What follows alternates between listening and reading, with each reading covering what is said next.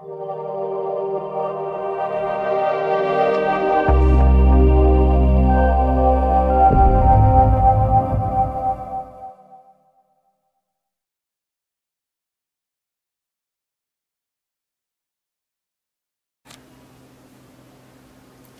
friends, இன்னைக்கு அரநெல்லிக்காய் ஊறுகாய் எப்படி போடலாம்னு பாப்போம். அரநெல்லிக்காய் வந்து இந்த மாதிரி இருக்கும். இத வந்து வாங்கி நல்லா கழுவிட்டு இந்த மாதிரி ஒரு கிச்சன் டவல்ல ஈரம் போக தொடச்சு வச்சிரணும். இத வந்து இந்த மாதிரி பவுல்ல அளந்து எடுத்துக்கணும்.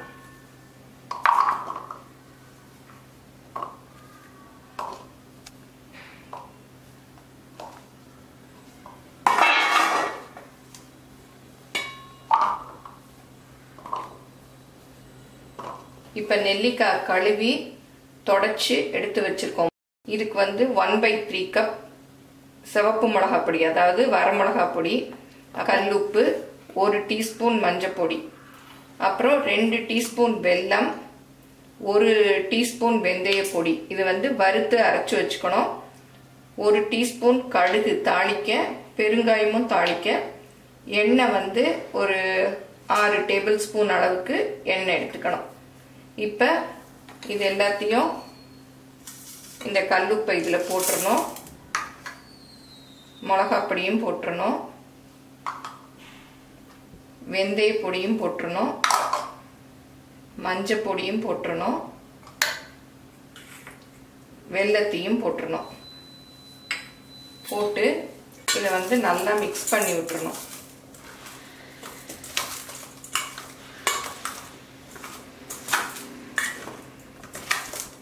இதை நல்லா மிக்ஸ் பண்ணி விட்டுட்டு இந்த நல்லெண்ணெயில கடுகும் பெருங்காயமும் தாளிச்சு கொட்டணும். அவ்வளவுதான். இந்த நெல்லிக்காய் வந்து பெரிய நெல்லிக்காயை விட புளிப்பு அதிகமா இருக்கும். நீங்க போட்ட பிறகு மிளகாப்பொடி பத்தலைன்னா கூட இன்னும் கொஞ்சம் வந்து சேர்த்துக்கலாம், உப்பும் மிளகாப்பொடியும். இது வந்து ஒரு 2-3 நாள் ஊறின பிறகு நல்லா டேஸ்டா இருக்கும். இப்போ இதை அப்படியே மிக்ஸ் பண்ணியாச்சு, தாளிச்சு கொட்டணும். இப்போ வந்து நல்லெண்ணெய் நல்லா சூடாயிடுச்சு. இந்த கடுகை போட்டுக்கணும். நல்லெண்ணெய் வந்து பத்தலைனா கூட அப்புறம் கொஞ்சம் சுட வச்சு ஊத்திக்கலாம். நான் இப்போ வந்து 1/2 கப்பு கிட்ட இருக்கு.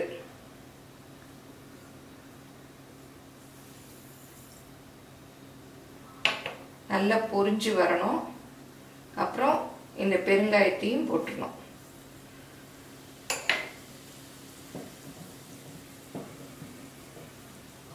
இது வந்து அப்படி பொங்கி வரும், கொஞ்சம் பார்த்துக்கணும்.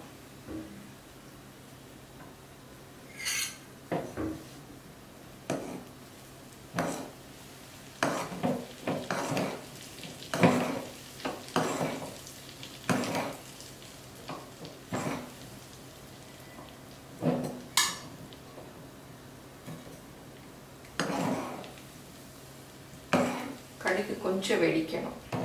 இது நல்லெண்ணெய்ங்கிறதுனால கொஞ்சம் காயறதுக்கு நேரம் ஆகும்.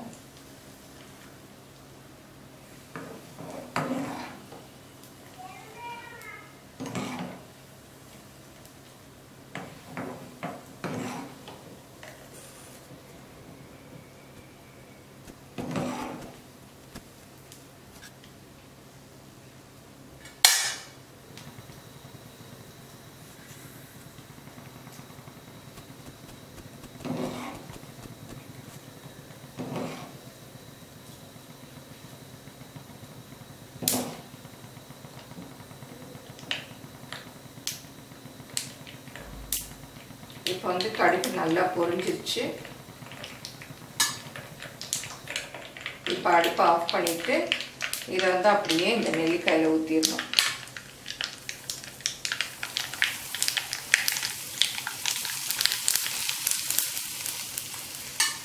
இந்த நெல்லிக்காய் ஊறுகாய் வந்து வதக்கி கூட செய்யலாம், அது ஒரு மெத்தடு. இந்த மாதிரியும் செய்யலாம்.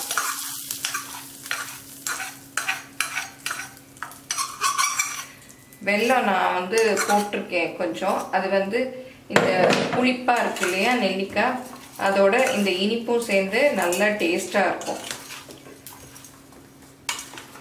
இது வந்து ஊற ஊற நம்ம கல்லுப்பு போட்டிருக்கோம் இல்லையா, அப்படியே தண்ணி விட்டுட்டு வந்துடும். இது வந்து டெய்லி இப்போ நம்ம இன்னைக்கு போட்டிருக்கோம் இல்லையா, கொஞ்சம் ஒரு சாயந்தரம் இன்னொரு தடவை அப்படி குலுக்கி விடணும். ஏன்னா கீழே தண்ணி நிற்கும், மேலே அப்படி நெல்லிக்காய் இருக்கும். அதனால ஒரு 2-3 நாளைக்கு அப்படி ஊறுற வரைக்கும் கொஞ்சம் நம்ம மிக்ஸ் பண்ணி விடணும். நம்ம வடுமாங்காய் எல்லாம் பண்ணுவோம் இல்லையா, அந்த மாதிரி. அப்புறம் நல்லா ஊறின பிறகு இதை வந்து வெளியிலே வச்சும் யூஸ் பண்ணிக்கலாம் ஒரு வாரத்துக்கு. அதுக்கு மேலே வந்து நம்ம ஃப்ரிட்ஜில் வச்சுட்டு தீர்ற வரைக்கும் யூஸ் பண்ணிக்கலாம். இது வந்து வைட்டமின் சி சத்து அதிகம் உள்ளது. இதை வந்து நம்ம அடிக்கடி சாப்பிட்டோம்னா நோய் எதிர்ப்பு சக்தி அதிகரிக்கும். ஏன்னா இனி வந்து வர்றதெல்லாம் மழை சீசன், நமக்கு சளி பிடிக்கும். அதனால இந்த ஊறுகாய் செஞ்சு வச்சுட்டு சாப்பிட்டோம்னா ரொம்ப டேஸ்டாக இருக்கும். இது வந்து சாதத்தோட சாப்பிடணும்னு இல்லை, இதை வந்து வெறும்ன கூட எடுத்து ஸ்பூனில் சாப்பிடலாம், நல்லா டேஸ்டாக இருக்கும். நேற்று போட்டோம் இல்லையா அரிநெல்லிக்காய் ஊறுகாய், அப்படி பவுடரெல்லாம் போட்டு வச்சுருந்தோம், ட்ரையாக இருந்தது. அந்த உப்பு வெல்லம் எல்லாம் கரைஞ்சி நெல்லிக்காயோட பாருங்கள் எப்படி வந்துருச்சு. இதை வந்து ஒரு 3 நாள் ஊறிட்டா நல்லா டேஸ்ட்டாக இருக்கும். ஒரு பாட்டில் இந்த மாதிரி எடுத்து கழுவி வெயிலில் காய வச்சு வச்சுக்கோங்க. இந்த ஊறுகாயை இந்த பாட்டிலில் ஸ்டோர் பண்ணிவிட்டு அப்படியே ஃப்ரிட்ஜில் வச்சு தீர்ற வரைக்கும் யூஸ் பண்ணிக்கலாம். எடுக்கிறச்ச நல்லா காஞ்ச ஸ்பூனாக போட்டு எடுத்து யூஸ் பண்ணிக்கணும். ஏன்னா ஈரமான ஸ்பூனை போட்டுட்டோன்னா ஊறுகாய் வந்து கெட்டு போயிடும். எல்லாரும் ட்ரை பண்ணி பாருங்கள். உங்களோட கமெண்ட்ஸை எங்களோட ஷேர் பண்ணுங்கள். தேங்க்யூ.